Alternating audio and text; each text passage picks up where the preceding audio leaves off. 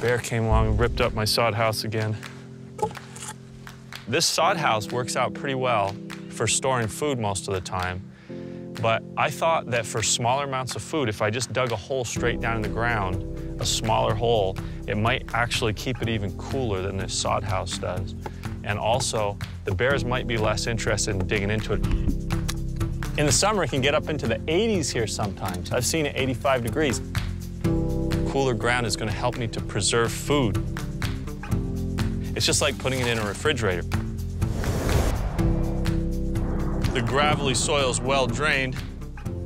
I should be able to dig down in here a few feet without getting wet.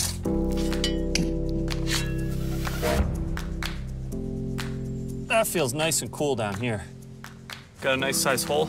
On to the next step. So I'm looking for some spruce trees in order to line my refrigerator with them. And a lot of the trees around here just aren't suitable.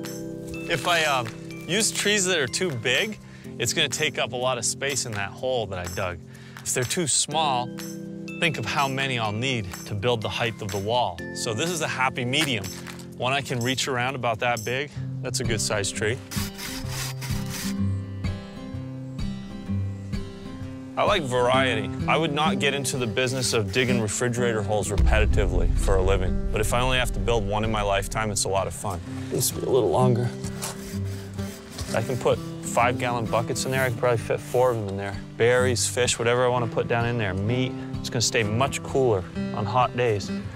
And that's going to help me to keep food longer. I think that's going to do it. These started out as teepee poles. 14 years ago, I cut them. Then I shortened them to make a tent that I could use in the winter. Now I'm going to cut them again, and I'm going to use them as part of my refrigerator lid.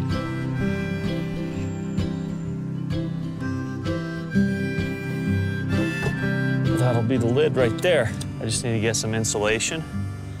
I'll get a nice thick piece of moss to put over the top of this. I'll cut it right here, and I'll be able to just lift that up. It's not easy to find good moss because there are a lot of roots and trees in the ground. I want one continuous piece for that door. A nice thick piece. It's all attached at the bottom by roots, so I have to dig.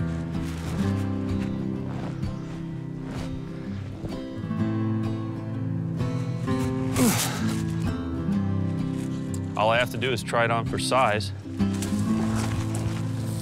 Should fit right in there.